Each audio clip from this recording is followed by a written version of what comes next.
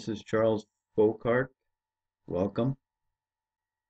The moon is feminine and has her own light. We've been told all our lives that the moon's light is a reflection of the light from the sun. For example, in Wikipedia, and I don't like Wikipedia as a source because it's a bunch of lies and they omit information. But in this case, it's a good one to use because it's an example of a lie. And in Wikipedia, it says, moonlight is a light that reaches Earth from the moon, consisting mostly of sunlight with some starlight and earthlight reflected from those portions of its surface which the sun's light strikes. Also, we have an example from space.com. So here we are at space.com, and when I looked at this, I had to laugh. I had to chuckle because here we got moon facts, And before I looked into the idea that the Earth could actually be flat and not spinning and not a globe or not a sphere, I would have come here and I would have read this, and for the most part, I would have said, okay, the light of the moon is a reflection from the sun. And as we scroll down here, I want to bring your attention to this point right here. We see either the full moon, the half moon, or no moon, because the moon reflects sunlight.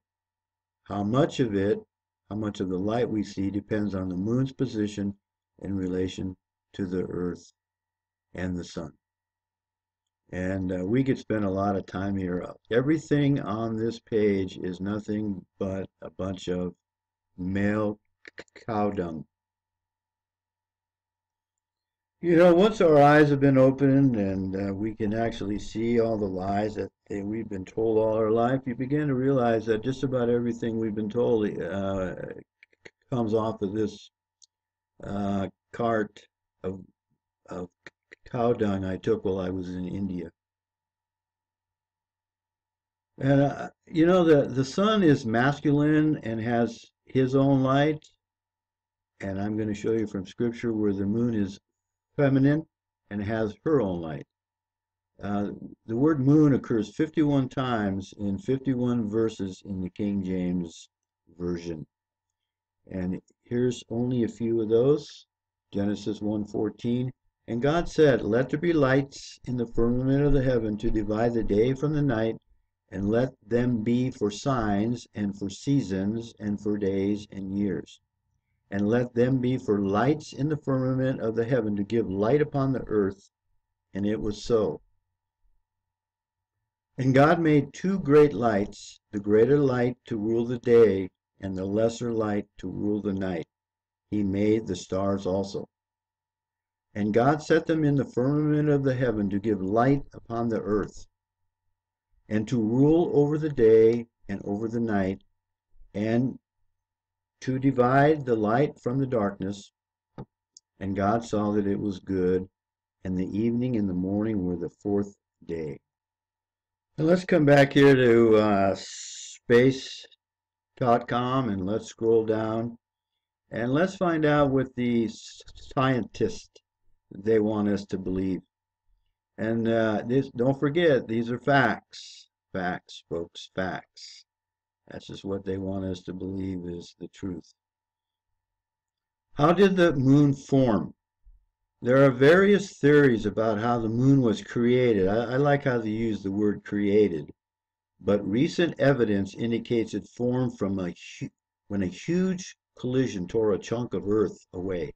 And I want to contrast this with if you believe that that there is a creator, as I just read in Scripture. A lot of people, the evolutionists and the scientists and the other atheists and the other non The other people who do not believe in the Bible and do not believe Scripture, the Bible is a myth. They will laugh at you when you say that God created the heavens and the earth and the sun and the moon and the stars and the earth. They'll laugh at you that you're nuts and you're crazy. But here they have their various theories about how the moon was created. And the leading explanation at this time for how the moon formed was that a giant impact knocked off raw ingredients for the moon off the primitive molten Earth and into orbit. Now just think about that for a minute. How ridiculous. That is absolutely ridiculous. And they have no idea. It's a theory. And scientists, here's the priest of the new religion, scientism. Scientists, the high priest, have suggested the impactor was roughly 10% of the mass of the Earth, about the size of Mars. Because Earth and the moon are so similar in composition. Now, how they know that, I don't know, because they never went to the moon. And the moon is supposed to be 242,000 miles away from the Earth, and that's a lie. Researchers have concluded that the impact must have occurred about 95 million years ago. I mean, they just pull these years and dates out of their posterior, and then they want us to believe their facts, okay? And people believe this stuff. But I can't go to the Bible and quote the Bible and as fact. But these people believe this. So after about 95 million years after the formation of the solar system, give or take 32 million years. I mean, we're talking some big numbers here, people. And here's a bigger number. The solar system is roughly 4.6 billion years old. Billion. You know, it's just ridiculous. And how people can believe this stuff. Okay, it's just amazing. Although the large impact theory dominates the scientific community discussion, and then blah, blah, blah, blah. They go on and they talk about this as if it's our reality. You know, it's what a joke.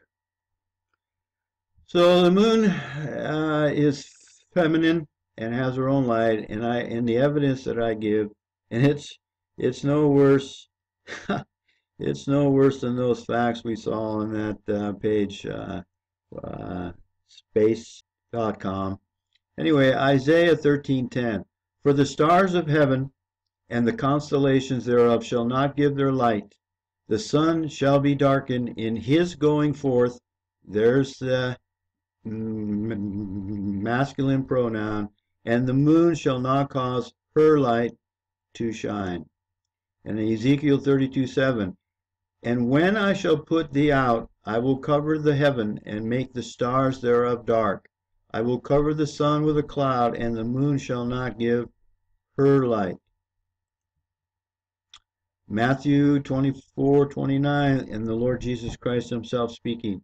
Immediately after the tribulation of those days, and we're getting awful darn close to those days, folks, shall the sun be darkened, and the moon shall not give her light, and the stars shall fall from heaven, and the powers of the heavens shall be shaken.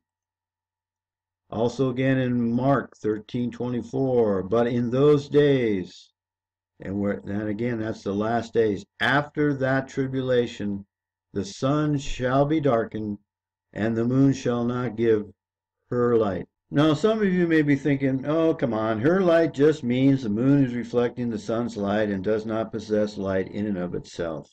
But you know what? Words have meanings. So let's take a look at a couple of meanings of these words. The word her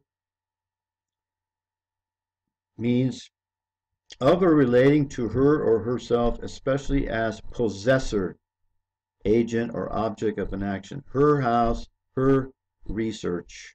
If a person turns in a research paper and she puts her name on it, it's assumed to be her research, not someone else's. And that came from Webster.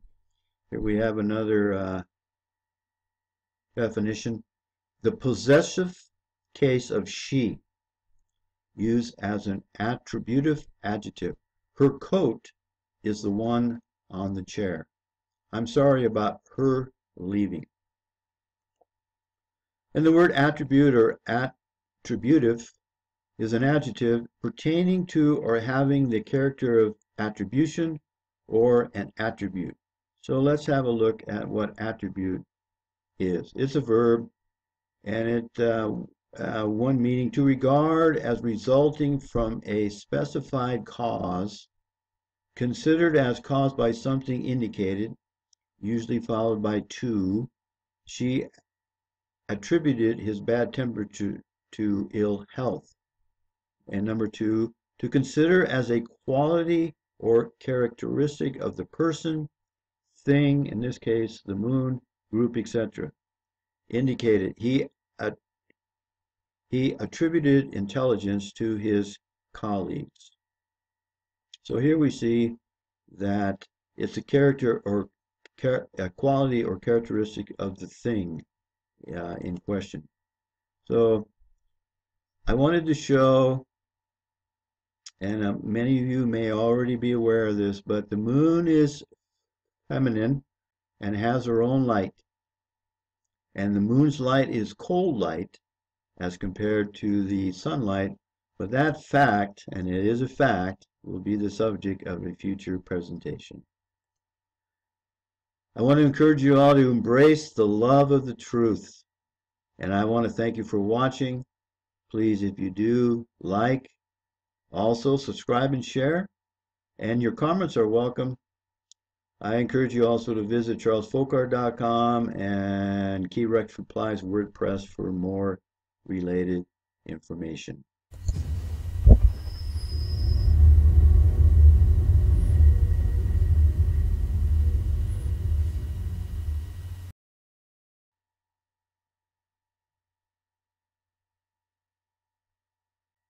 See ya.